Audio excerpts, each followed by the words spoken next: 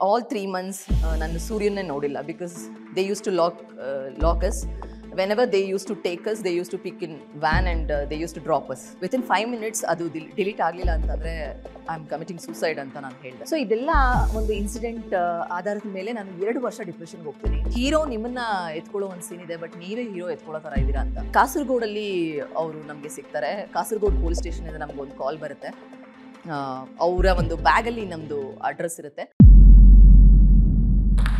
ನನ್ನ ಹೆಸರು ಚಿತ್ರಲ್ ರಂಗಸ್ವಾಮಿ.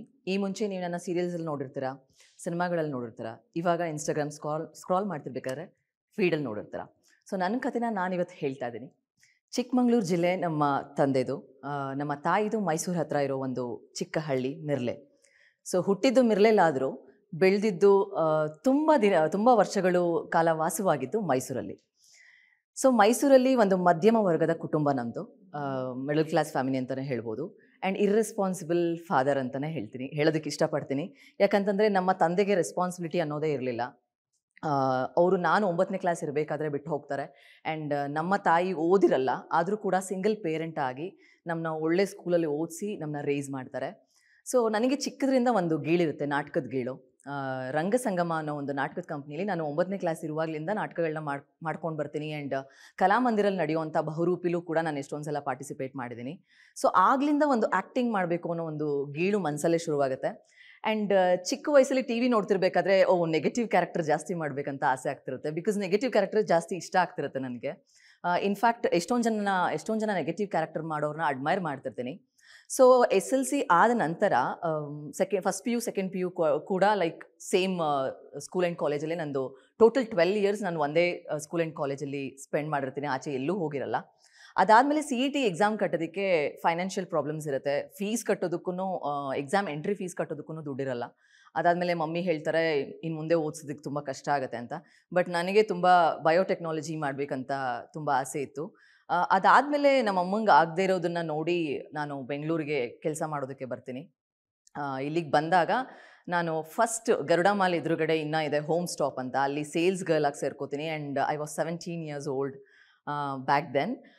ಆವಾಗ ನನಗೆ 1 ತಿಂಗಳಲ್ಲೇ ಆ ಕೆಲಸದಿಂದನೂ ತೆಗೆದು ಹಾಕ್ಬಿಡ್ತಾರೆ, ಬಿಕಾಸ್ ಐ ಆಮ್ ನಾಟ್ 18 ಅಂತ. ಸೊ ಫಸ್ಟ್ ತಿಂಗಳು ಏನು ಸಂಬಳ ಬರುತ್ತೆ ನನಗೆ, it might be like 1800 R something. ಅದು ನಾನು ಪಾಸ್ ಮಾಡಿಸ್ಕೊಳ್ಳೋದಕ್ಕೆ, ಶೂ ತೊಗೊಳೋದಕ್ಕೆಲ್ಲ ನಾನು ನನ್ನ ರಿಲೇಟಿವ್ ಹತ್ರ ಇಸ್ಕೊಂಡಿರ್ತೀನಿ. ಸೊ ಅದಕ್ಕೆ ಹೊರಟೋಗ್ಬಿಡುತ್ತೆ. ಅದಾದ ನಂತರ ನಾನು JP ನಗರದಲ್ಲಿರುವಂಥ ಅಪೆಲೋ ಹಾಸ್ಪಿಟಲ್ ಫಾರ್ಮಸಿಯಲ್ಲಿ ಕೆಲಸ ಮಾಡ್ತೀನಿ. ಅದಾದ ನಂತರ ದವನಂ ಜ್ಯುವೆಲರ್ಸಲ್ಲಿ ಕೆಲಸ ಮಾಡ್ತೀನಿ.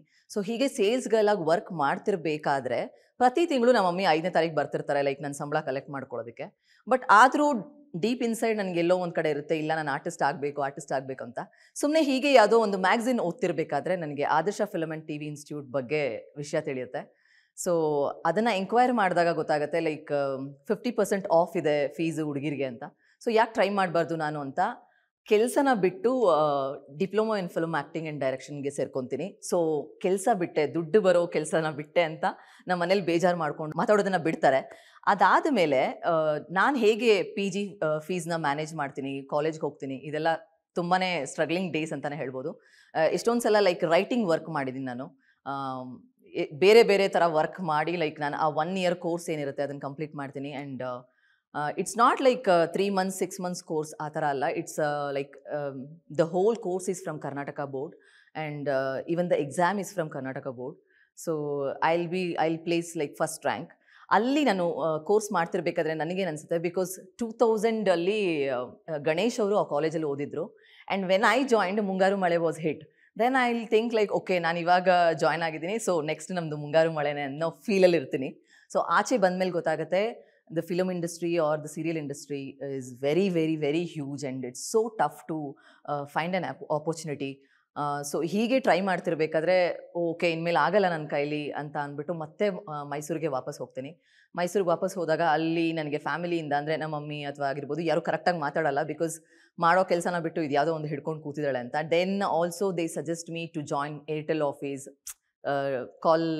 ಟೆಲಿಕಾಲರ್ ಥರ ಜಾಯ್ನ್ ಆಗು ಅಂತ ಹೇಳ್ತಾರೆ. ಬಟ್ ನನ್ನ ಮನಸ್ಸು ಯಾಕೋ ಒಪ್ತಾನೆ ಇರಲ್ಲ. ತಿರ್ಗಾ ಬ್ಯಾಂಗ್ಳೂರಿಗೆ ಬರ್ತೀನಿ, ಆಡಿಷನ್ಸ್ ಟ್ರೈ ಮಾಡ್ತೀನಿ, ತಿರ್ಗಾ ಮೈಸೂರಿಗೆ ಹೋಗ್ತೀನಿ. ಎಲ್ಲಿ ನಾನು ನೆಲೆ ಊರ್ತೀನಿ ಅನ್ನೋದು ನನಗೆ ಕನ್ಫ್ಯೂಷನ್ ಇರುತ್ತೆ. ಸೊ ಸಮ್ಹೌ ಲೈಕ್ ರ್ಯಾಂಡಮ್ಲಿ ಏನೋ ಒಂದು ದಿನಕ್ಕೆ ಅಂತ ಬಂದಾಗ ಆಡಿಷನ್ಗೆ ನನಗೆ ಸಡನ್ನಾಗಿ ಲೀಡ್ ಕ್ಯಾರೆಕ್ಟರ್ ಸಿಗುತ್ತೆ. ಒಂದು ಕಾಮಿಡಿ ಸೀರಿಯಲಲ್ಲಿ ಉದಯ ಟಿವಿಲಿ ಪ್ರಸಾರ ಆಗುತ್ತೆ. ಸೊ ಅವತ್ತು ರಾತ್ರಿ ಉಳ್ಕೊಳ್ಳೋದಕ್ಕೆ ಅಥವಾ ಅವತ್ತು ಉಳ್ಕೊಳ್ಳೋದಕ್ಕೆ ನಾಳೆ ಬೆಳಗ್ಗೆ ಶೂಟಿಂಗು, ಬಟ್ ನಂಗೆ ಗೆಲ್ಲೂ ಜಾಗ ಇಲ್ಲ. ಸೊ ಮೆಜೆಸ್ಟಿಕಲ್ಲಿ ಸಿಟ್ಟಿಂಗ್ ಚೇರ್ ಅಂತ ಬರುತ್ತೆ, ಲೈಕ್ 1 ಅವರ್ಗೆ 50 ರುಪೀಸ್, 2 ಅವರ್ಸ್ 50 ರುಪೀಸ್ ಏನೋ ಇದೆ. ಸೊ ಅಲ್ಲಿ ಬೆಳಗ್ಗಿನ ತನಕ ಕೂತ್ಕೊಂಡು ಬೆಳಗ್ಗೆ ಫೇಸ್ ವಾಶ್ ಮಾಡಿಕೊಂಡು ಅಲ್ಲಿರೋ ಒಂದು ಟಾಯ್ಲೆಟಲ್ಲಿ ನಾನು ಶೂಟ್ಗೆ ಹೋಗ್ತೀನಿ. ಅದೇ ರೀತಿ 3-4 ದಿನ ಮಾಡ್ತೀನಿ. ಸೊ ಡೈರೆಕ್ಟರ್ ಡೌಟಿಂದ ಕೇಳ್ತಾರೆ, ಯಾಕೆ ಈ ಥರ ಇದೆ ಫೇಸು, ನಿದ್ದೆ ಮಾಡಿಲ್ವಾ ಅಂತೆಲ್ಲ. Then I share everything with him and then they will give me the advance and ಒಂದು ಚಿಕ್ಕ ರೂಮ್ನ ಅವಾಗ ಬೆಂಗಳೂರಲ್ಲಿ ಮಾಡ್ತೀನಿ. So that is my scratch ಅಂತಲೇ ಹೇಳ್ಬೋದು. ಆಮೇಲೆ ನನಗೆ ರಾಧಾ ಕಲ್ಯಾಣ, ಕೃಷ್ಣ ರುಕ್ಮಿಣಿ ಸುಮಾರು ಸೀರಿಯಲ್ ಸಿಗ್ತಾ ಹೋಗುತ್ತೆ. ಆ್ಯಂಡ್ ಒಂದು ಸ್ಟೇಬಲ್ ಆಗ್ತೀನಿ ಫೈನಾನ್ಷಿಯಲಿ. ಆ್ಯಂಡ್ ಜನಗಳು ಕೂಡ ಆಚೆ ಹೋದಾಗ ರೆಕಗ್ನೈಸ್ ಮಾಡೋದಕ್ಕೆ ಸ್ಟಾರ್ಟ್ ಆಗ್ತಾರೆ. ಆ್ಯಂಡ್ ಫ್ಯಾಮಿಲಿಯಿಂದ ಕೂಡ ಓಕೆ ಏನೋ ಒಂದು ಮಾಡ್ತಾ ಇದ್ದಾಳೆ ಅನ್ನೋ ಒಂದು ರೆಸ್ಪೆಕ್ಟ್ ಸಿಗ್ತಾ ಹೋಗುತ್ತೆ. ಸೊ ಅದಾದಮೇಲೆ ಮಮ್ಮಿನ ಮತ್ತು ತಂಗಿನ ಎಲ್ಲ ಇಲ್ಲಿಗೆ ಕರೆಸ್ಕೊಂಡು ಸೆಟ್ಲ್ ಆಗ್ತೀನಿ. ಇಷ್ಟೆಲ್ಲ ಆದಮೇಲೆ ಒಂದಷ್ಟು ವರ್ಷಗಳ ಕಾಲ ನಾನು ನೆಗೆಟಿವ್ ಕ್ಯಾರೆಕ್ಟರು ಮತ್ತು ನಾನು ಸ್ವಲ್ಪ ಮೂವಿಯಲ್ಲಿ ಚೂಸಿ ಇದ್ದೀನಿ, ಯಾಕಂದರೆ ಚಿಕ್ಕ ಪಾತ್ರಗಳನ್ನ ಮಾಡಲ್ಲ, ಯಾವುದಾದ್ರೂ ಒಳ್ಳೆ ಪಾತ್ರ ಸಿಕ್ಕಿದ್ರೆ ಮಾಡ್ತೀನಿ. ಸೊ ಹಾಗಾಗಿ ಮೂವಿ ಮಾಡಿರೋದು ಕೇವಲ ಬೆರಳೆಣಿಕೆ ಅಷ್ಟೇ. ಬಟ್ ಸೀರಿಯಲ್ಸ್ ತುಂಬಾ ಮಾಡಿದ್ದೀನಿ. But at one point of time serial opportunity ಕೂಡ ಕಮ್ಮಿ ಆಗ್ತಾ ಹೋಗುತ್ತೆ. ನೆಕ್ಸ್ಟ್ ನಾನು ಬ್ಲ್ಯಾಂಕ್ ಆಗ್ತೀನಿ, ಏನು ಮಾಡಬೇಕಂತಲೇ ಗೊತ್ತಾಗಲ್ಲ. ಸೊ ಅವಾಗ ಯಾವುದೇ ರೀತಿಯ ಆಡಿಷನ್ಸ್ ಬಂದರು, ಸ್ಯಾರಿ ಆ್ಯಡ್ದು ಆಡಿಷನ್ ಬಂದರು, ಏನೇ ಬಂದರೂ ನಾನು ಟ್ರೈ ಮಾಡ್ತಿರ್ತೀನಿ. ಬಟ್ ನನಗೆ ಯಾವುದೂ ಅದು ಸೆಟ್ ಆಗ್ತಾನೆ ಇರಲ್ಲ. ಬಟ್ ಹೀಗೆ ಯಾವುದೋ ಒಂದು ಡ್ಯಾನ್ಸ್ ಇವೆಂಟ್ ಇದೆ ಅಂತ ಅಂದ್ಬಿಟ್ಟು ನನಗೆ ಹೇಳ್ತಾರೆ. And they will pay me the advance of 1,25,000. ಅದನ್ನು ತೊಗೊಂಡು ನಾನು ಡ್ಯಾನ್ಸ್ ಇವೆಂಟ್ ಅಂತ ಅಂದ್ಬಿಟ್ಟು ದುಬೈಗೆ ಹೋಗ್ತೀನಿ. And they will take my passport. And unfortunately ಅದು ಯಾವ ಡ್ಯಾನ್ಸ್ ಇವೆಂಟು, ಆ ಪ್ಲೇಸ್ ಯಾವುದು, ಅದನ್ನೆಲ್ಲ ನನಗೆ ಅವ್ರು ಇನ್ಫಾರ್ಮೇ ಮಾಡಿರಲ್ಲ.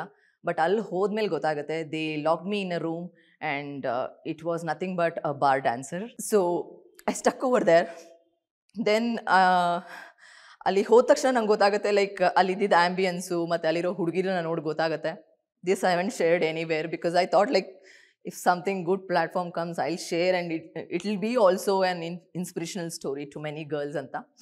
So I'll stuck over there and nange manse oppiralla. Then I asked them to send me back, but they say like for your stage permission and for your visa and for all other things we have spent this much, so if you pay this much you can go back anta. But at that point of time ಅವ್ರು ಕೊಟ್ಟಿರೋ advance ಕೂಡ ನಾನು ಖರ್ಚು ಮಾಡ್ಕೊಂಡಿರ್ತೀನಿ. And I'll call my mom and she'll say like I'll try my best, I'll keep all the jewels, ಒಡವೆ ಎಲ್ಲ ಇಟ್ಬಿಟ್ಟು ಬೇಕಾದರೆ ನಿನ್ನ ಕರ್ಸ್ಕೋತೀನಿ ಅಂತ. ಬಟ್ ದೆನ್ ಐಲ್ ಥಿಂಕ್, ನಾನು ಇಲ್ಲಿ ಬಂದಿರೋದು ನನ್ನ ಒಂದು ಚಾಯ್ಸಿಂದ ಅಥವಾ ನನ್ನ ಒಂದು ದಡ್ಡತನದಿಂದ ಅವ್ರನ್ನ ಎಲ್ಲಿ ಏನು ಅಂತ ಕರೆಕ್ಟಾಗಿ ವಿಚಾರಿಸಿದೆ.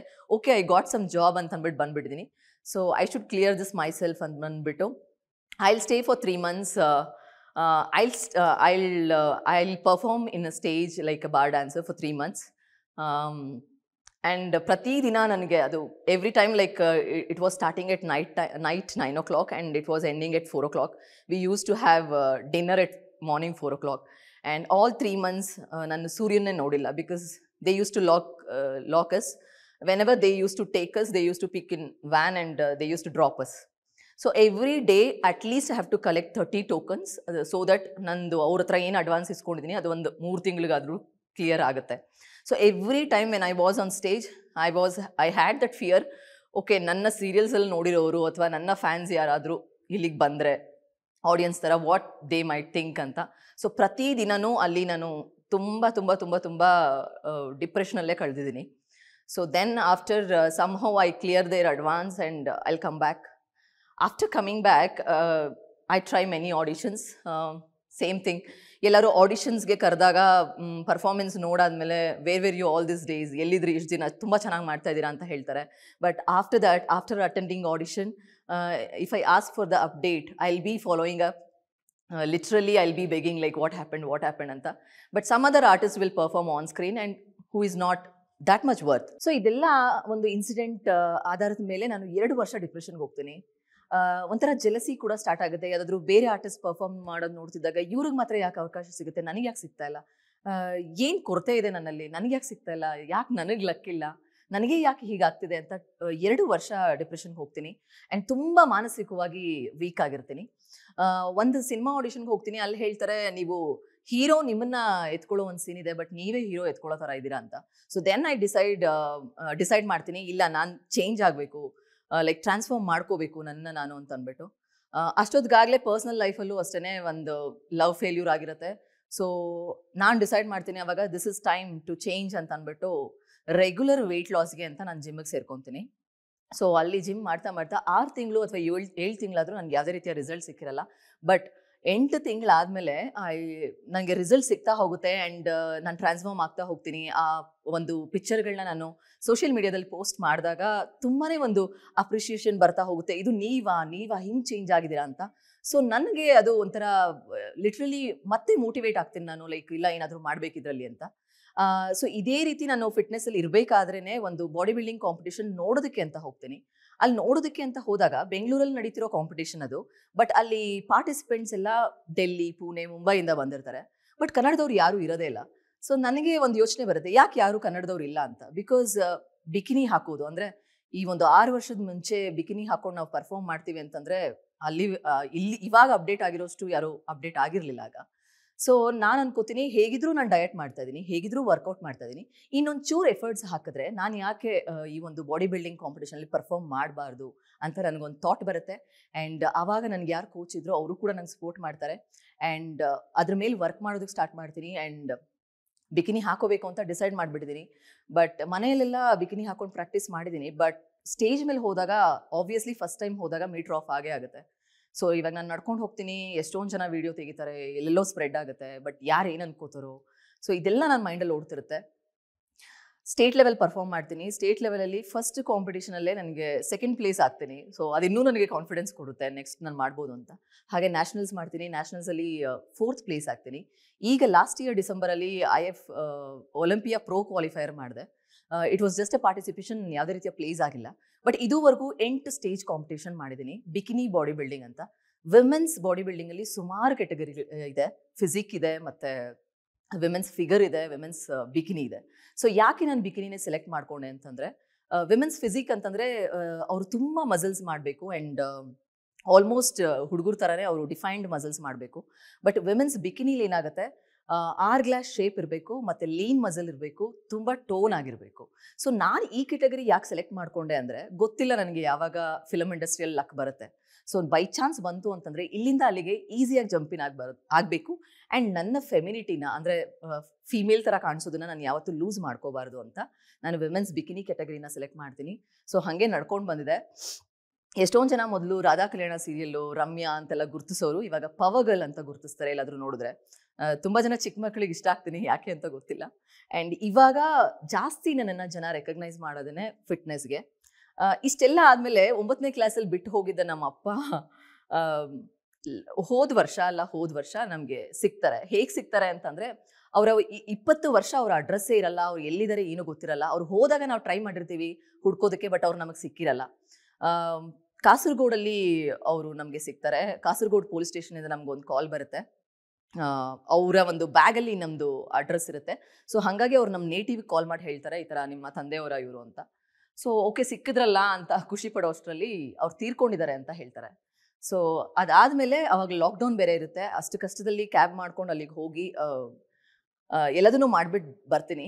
ಆ ಒಂದು ಇಶ್ಯೂನೂ ಕೂಡ ನನಗೆ ತುಂಬ ಡಿಸ್ಟರ್ಬ್ ಮಾಡುತ್ತೆ. ಯಾಕಂತಂದರೆ ನಮ್ಮ ಅಪ್ಪಂಗೆ ಈಗಲೂ ನಾವು ಅಲ್ಲಿ ಹೋದಾಗ್ಲೂ ಉಳ್ಕೊಳ್ಳೋಕೆ ಒಂದು ಜಾಗ ಇರಲಿಲ್ಲ. ಅವರು ಬಸ್ ಸ್ಟಾಪಲ್ಲಿ ತೀರ್ಕೊಂಡಿದ್ರು. ಆ್ಯಂಡ್ ಇದುವರೆಗೂ ಅವರು ಎಲ್ಲೂ ನಮ್ಮ ಮಕ್ಕಳಿದ್ದಾರೆ ಅಥವಾ ನನ್ನ ಹೆಂಡತಿ ಇದ್ದಾರೆ ಅಂತ ಎಲ್ಲೂ ಹೇಳ್ಕೊಂಡಿಲ್ಲ. ಆ್ಯಂಡ್ ಅವರು ಕೂಡ ಸರಿಯಾಗಿ ಬದುಕಲಿಲ್ಲ. ಅವ್ರಿಗೆ ಒಂದು ಚಟ ಇತ್ತು ಲಾಟ್ರಿ ಆಡೋದು. ಸೊ ಅದರಲ್ಲಿ ಏನೋ ಮಾಡ್ಬೇಕಂತ ಅಂದ್ಕೊಂಡು ಹೋಲ್ ಲೈಫ್ ಹಿ ಸ್ಪಾಯ್ಲ್ಡ್. ಅಂದರೆ ಇಷ್ಟೊಂದು ಪ್ರಿಷಿಯಸ್ ಆಗಿರೋ ಒಂದು ಜೀವನನ ಅವರು ಅನುಭವಿಸಲೇ ಇಲ್ಲ. ಸೊ ನನಗೆ ಅವರು ಸತ್ತಾಗ ಅಥವಾ ಅಲ್ಲಿ ಹೋದಾಗ ನನಗೆ ಅಳು ಬರಲಿಲ್ಲ. ಯಾಕಂತಂದರೆ ಇಷ್ಟೊಂದು ಬೇಜವಾಬ್ದಾರಿಯಾಗಿರ್ತಾರ ಅವರ ಲೈಫ್ ಬಗ್ಗೆನೂ. ನಮ್ಮ ಲೈಫ್ ಬಿಡಿ ಪರವಾಗಿಲ್ಲ, ಅಥವಾ ಅವ್ರ ಹೆಂಡತಿ ಲೈಫ್ ಬಿಡಿ, ಅವರ ಒಂದು ಸ್ವಂತ ಜೀವನದ ಬಗ್ಗೆನೂ ಇಷ್ಟೊಂದು ಇರ್ರೆಸ್ಪಾನ್ಸಿಬಲ್ ಆಗಿ ಯಾವ ವ್ಯಕ್ತಿ ಇರ್ತಾರೆ. ಸೊ ನಾನಂತೂ ಹಂಗಿರೋಕ್ಕೆ ಸಾಧ್ಯನೇ ಇಲ್ಲ. ನಾನು ಇಲ್ಲಿ ನೋಡಿದ್ರೆ ಯಾವುದೇ ಒಂದು ಬ್ಯಾಕ್ ಸಪೋರ್ಟ್ ಇಲ್ಲದೆ ಏನೋ ಒಂದು ಸಾಧನೆ ಮಾಡೋಣ ಅಂತ ಯೋಚನೆ ಮಾಡ್ತಾ ಇದ್ದೀನಿ. ನಮ್ಮಪ್ಪ ಯಾಕೆ ಹೀಗಾಗೋದ್ರು ಅಂತ ಅದು ಕೂಡ ನನಗೆ ತುಂಬ ಡಿಸ್ಟರ್ಬ್ ಆಯಿತು. ಅದಾದಮೇಲೆ ಕರ್ನಾಟಕದಲ್ಲಿ ಏನೇ ಒಂದು ಸಾಧನೆ ಮಾಡಿದ್ರು ಸಪೋರ್ಟ್ ಮಾಡೋರು ಕಮ್ಮಿನೇ ಅಂತ ಹೇಳ್ಬೋದು. ಯಾಕಂತಂದರೆ ಬಿಕಿನಿ ಬಾಡಿ ಬಿಲ್ಡಿಂಗ್ ಮಾಡಿದ ತಕ್ಷಣ ಆ ಪೋಸ್ಟ್ನ ನಾನು ಸೋಷಿಯಲ್ ಮೀಡಿಯಾದಲ್ಲಿ ಹಾಕಿದ ತಕ್ಷಣ ತುಂಬಾ ಅಪ್ರಿಸಿಯೇಷನ್ ಬಂತು. ಆದರೆ ಅಷ್ಟೇ ಟ್ರಾಲ್ಸ್ ಮಾಡಿದ್ರು ನನಗೆ.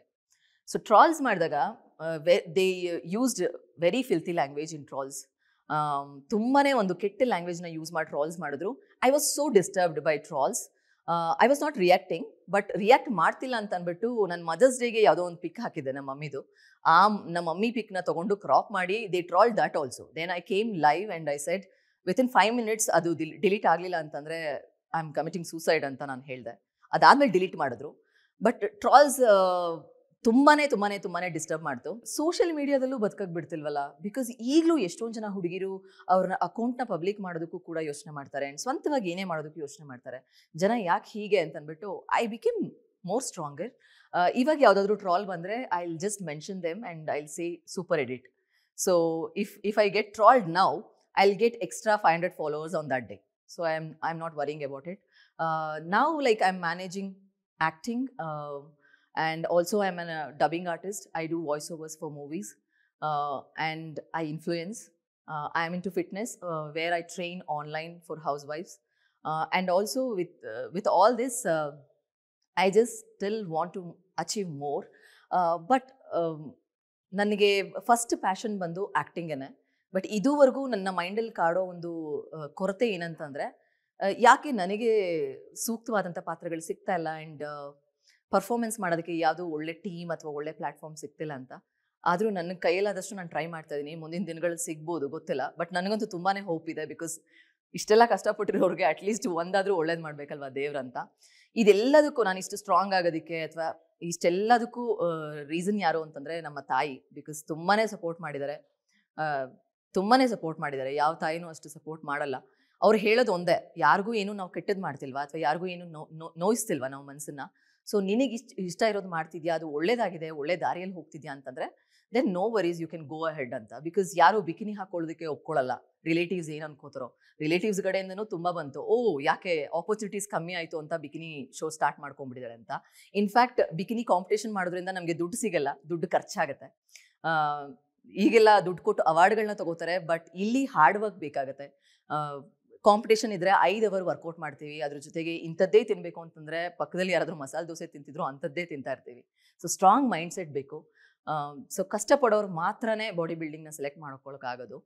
ಆ್ಯಂಡ್ ಈಗಿನ ಹುಡುಗಿರಿಗೆ ಒಂದು ಮೆಸೇಜ್ ಹೇಳಬೇಕು ಅಂತಂದರೆ, ಫಿಟ್ ಆಗಿರೋದು ತುಂಬಾ ಇಂಪಾರ್ಟೆಂಟ್ ಆಗುತ್ತೆ. ಆ್ಯಂಡ್ ಎಷ್ಟೊಂದು ಮಿತ್ಸ್ಗಳಿದೆ ಫಿಟ್ನೆಸ್ ಬಗ್ಗೆ. ಪೀರಿಯಡ್ ಇರುವಾಗ ವರ್ಕೌಟ್ ಮಾಡಬಾರ್ದು, ವೆಯ್ಟ್ಸ್ ಎತ್ಬಿಟ್ರೆ ಗರ್ಭಕೋಶ ಜಾರೋಗುತ್ತೆ, ಈ ಥರ ಎಲ್ಲ ತುಂಬಾ ಮಿತ್ಗಳಿದೆ. ಮುಂದಿನ ದಿನಗಳಲ್ಲಿ ಯೂಟ್ಯೂಬ್ ಸ್ಟಾರ್ಟ್ ಮಾಡೋ ಐಡಿಯಾ ಇದೆ ಈ ಮಿತ್ತೆಲ್ಲ ಕ್ಲಿಯರ್ ಮಾಡೋದಕ್ಕೆ. ಬಟ್ ಯಾವುದೇ ಕಾರಣಕ್ಕೂ ನೀವು ಆ ಮಿತ್ಗಳನ್ನ ನಂಬಕ್ಕೆ ಹೋಗಬೇಡಿ. ಹೆಣ್ಮಕ್ಳು ವರ್ಕೌಟ್ ಮಾಡಬೇಕು. ವೆಯ್ಟ್ ಟ್ರೈನಿಂಗ್, ಕಾರ್ಡಿಯೋ ಮತ್ತು ಸ್ಟ್ರೆಚಿಂಗ್ ಇವೆಲ್ಲನೂ ಮಿಕ್ಸ್ ಮಾಡ್ಕೊಂಡು ನೀವು ಮಾಡಿದಾಗಲೇ ನಿಮಗೆ ಫ್ಯಾಟ್ ಲಾಸ್ ಆಗೋದು. And don't worry about the number, weight weighing scale ಮೇಲೆ ತೋರಿಸುವಂಥ ನಂಬರ್ ಬಗ್ಗೆ ವರಿ ಮಾಡ್ಕೋಬೇಡಿ. ಬಿಕಾಸ್ ಇವಾಗ ನಾನು 64 kg ಇದ್ದೀನಿ, but I don't worry like 64 kg ಇದ್ದೀನಿ ಅಂತ. Because how I look and ನಾನು ಎಷ್ಟು kg ಎತ್ತೋದಕ್ಕೆ ನನಗೆ ಶಕ್ತಿ ಇದೆ, ಅದು ಮಾತ್ರ ಮ್ಯಾಟ್ರ್ ಆಗುತ್ತೆ. So concentrate on fat loss, unwanted fat loss, that is real weight loss. So don't worry about the number which is on weighing scale. And also ನಮ್ಮ ನಾಲ್ಗೆಗೆ ಏನು ಬೇಕು ಅದನ್ನು ನಾವು ಯಾವಾಗಲೂ ಒಂದ್ಸಲ ಹಬ್ಬ ಹರಿದಿನಗಳಲ್ಲಿ ತಿನ್ಕೊಂಡು, ನಮ್ಮ ದೇಹಕ್ಕೆ ಏನು ಬೇಕು ಅದನ್ನು ನಾವು ದಿನ ತಿನ್ಕೊಂಡಿದ್ರೆ that is all. It is not rocket science. ಇದೊಂದನ್ನು follow ಮಾಡಿದ್ರೆ ಸಾಕು. ಫಿಟ್ನೆಸ್ಸಲ್ಲಿ ಬಂದರೆ ಆ ಮೆಸೇಜ್ ಆಯಿತು. ಭಾವನೆಗಳ ವಿಷಯದಲ್ಲಿ ನಿಮಗೆ ಮೆಸೇಜ್ ಕೊಡ್ತೀನಿ ಅಂತಂದರೆ, ದಯವಿಟ್ಟು ನಿಮ್ಮನ್ನು ನೀವು ಫಸ್ಟ್ ಪ್ರೀತಿಸಿ. ನೀವು ಚೆನ್ನಾಗಿದ್ರೇ ಬೇರೆಯವ್ರು ಯಾರಾದರೂ ಪ್ರೀತಿಸೋದಕ್ಕೆ ನಿಮ್ಮ ಹತ್ರ ಬರೋದು. ಆಮೇಲೆ ನಿಮ್ಮನ್ನು ನೀವು ಪ್ರೀತಿಸೋದ್ರಿಂದ ನಿಮಗೆ ಕಾನ್ಫಿಡೆನ್ಸ್ ಜಾಸ್ತಿ ಆಗುತ್ತೆ. ಆ್ಯಂಡ್ ನಿಮ್ಮನ್ನು ನೀವು ಪ್ರೀತಿಸೋದನ್ನು ಯಾರು ಇಷ್ಟಪಡ್ತಾರೋ ಅವರೇ ನಿಮ್ಮ ಹತ್ರ ಬರ್ತಾರೆ. ಆ್ಯಂಡ್ ನಿಮ್ಮ ಒಂದು ಕನಸುಗಳಿಗೆ ಯಾರು ಸ್ಪೇಸ್ ಕೊಡ್ತಾರೋ, ನೀವಾಗೇ ಇರೋದನ್ನು ಯಾರು ಒಪ್ಕೋತಾರೋ ಅವ್ರು ಸಿಗ್ತಾರೆ. ಆ್ಯಂಡ್ ಎಷ್ಟೇ ನೀವು ಲವ್ ಫೇಲ್ಯೂರ್ಸ್ ಆದಮೇಲೆ ಸ್ಟ್ರಾಂಗ್ ಆಗಿದ್ರು ಮೆಂಟಲಿ, ನಿಮ್ಮನ್ನು ಮತ್ತೆ ಪ್ರೀತಿಲಿ ಬೀಳಿಸಿ ಮತ್ತೆ ಹರ್ಟ್ ಮಾಡೋರು ಬಂದೇ ಬರ್ತಾರೆ. So be careful. Don't take too much in to mind. ನಿಮ್ಮ ಒಂದು ಕನಸುಗಳ ಮೇಲೆ, ನಿಮ್ಮ ಒಂದು ಗುರಿ ಮೇಲೆ ಗಮನ ಇರಲಿ. ಆ್ಯಂಡ್ ನನ್ನನ್ನು ಇಲ್ಲಿವರೆಗೂ ಇನ್ಸ್ಟಾಗ್ರಾಮ್ ಫ್ಯಾಮ್ ಆಗಿರ್ಬೋದು, ನನ್ನ ಫ್ಯಾನ್ಸ್ಗಳಾಗಿರ್ಬೋದು, ಈಗಲೂ ಎಲ್ಲಾದರೂ ದಾರಿಯಲ್ಲಿ ಸಿಕ್ಕಿದ್ರೆ, ನೀವು ಯಾವುದೋ ಸೀರಿಯಲ್ ಮಾಡ್ತಾ ಇದ್ರಿ ಅಲ್ವಾ, ಅದು ಯಾವ ಸೀರಿಯಲ್ ಅಂತ ನೆನಪಾಗ್ತಿಲ್ಲ ಅಂತ ಹೇಳೋ ಒಂದು ಫ್ಯಾನ್ಸ್ ಕೂಡ ಥ್ಯಾಂಕ್ಸ್ ಹೇಳೋದಕ್ಕೆ ಇಷ್ಟಪಡ್ತೀನಿ. ಹಾಗೆ ನಮ್ಮ ತಾಯಿಗೆ ತುಂಬ ಥ್ಯಾಂಕ್ಸ್ ಹೇಳೋದಕ್ಕೆ ಇಷ್ಟಪಡ್ತೀನಿ. ಅವ್ರು ಇರೋದ್ರಿಂದನೇ ನಾನು ಇಷ್ಟೆಲ್ಲ ಮಾಡೋಕ್ಕಾಗಿರೋದು. ಸೊ ಇನ್ನು ಮುಂದಿನ ದಿನಗಳಲ್ಲಿ ಆದಷ್ಟು ಈಗಾಗಲೇ ನಾನು ಎಷ್ಟೊಂದು ಜನಕ್ಕೆ ಇನ್ಸ್ಪಿರೇಷನ್ ಆಗಿದ್ದೀನಿ. ಆ್ಯಂಡ್ ಇನ್ ರಿಟರ್ನ್ ಅವ್ರು ಮಾಡೋ ಕಮೆಂಟ್ಸ್, ಅವ್ರು ಮಾಡೋ ಲೈಕ್ಸ್ ಕೂಡ ನನಗೆ ಇಂಡೈರೆಕ್ಟಾಗಿ ಇನ್ಸ್ಪೈರ್ ಮಾಡುತ್ತೆ. ಸೊ ಇನ್ನೂ ಮುಂದೆ ಕೂಡ ನಿಮಗೆ ಇನ್ಸ್ಪೈರ್ ಮಾಡ್ತೀನಿ. ಆ್ಯಂಡ್ ನಿಮ್ಮ ಒಂದು ಒಳಿತಿಗಾಗಿ ಏನೆಲ್ಲ ಇನ್ಫಾರ್ಮೇಷನ್ ನಾನು ಕಲೆಕ್ಟ್ ಮಾಡಿ ನಾನು ನಿಮ್ಮವರೆಗೂ ರೀಚ್ ಮಾಡಿಸ್ಬೋದು ಅದನ್ನು ಮಾಡ್ತೀನಿ. Thank you so much each and every one. Insta fam ಆಗಿರ್ಬೋದು, all my fans, all my friends and family, ಇಷ್ಟೊಂದು ಪ್ರೀತಿ ತೋರಿಸಿ ಇಲ್ಲಿವರೆಗೂ ನನ್ನ ಕರ್ಕೊಂಡು ಬಂದಿರೋದಕ್ಕೆ. And thank you so much Jose talk Kannada for inviting me. It was pleasure. ನನ್ನ ಒಂದು ಕಥೆನ ಇಲ್ಲಿ ಹೇಳ್ಕೊಳ್ಳೋದಕ್ಕೆ ತುಂಬ ಇಷ್ಟ ಆಯಿತು. In between I was emotional and sorry for it. And thank you so much. Tell us what you think about this video and don't forget to like, share and subscribe.